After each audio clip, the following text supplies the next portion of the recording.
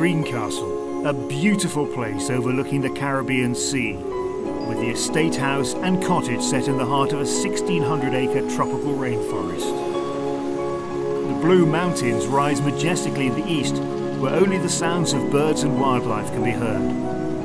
In 1494, Christopher Columbus declared Jamaica to be the fairest isle that eyes ever beheld. The orchid houses lie to the southwest, fronting the ridge boundary of this magnificent property.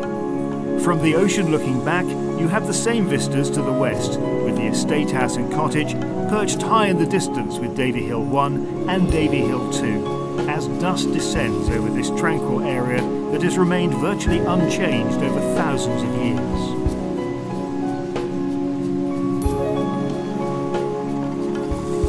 From the Horton River to over 2 miles of beachfront and cliffs, including the Blue Hole, entrance to Greencastle, and the Spanish Tower built in the 16th century, one of only 2 left in Jamaica. 250-year-old British barracks border the quiet Robins Bay Road.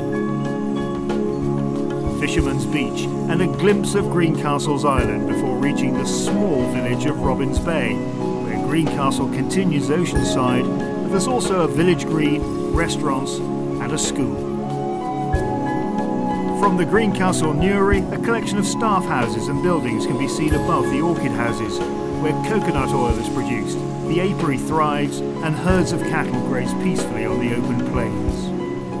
The vast reservoir seen below the estate house sweeps round to Greencastle's Newry as the fading light of dusk takes hold.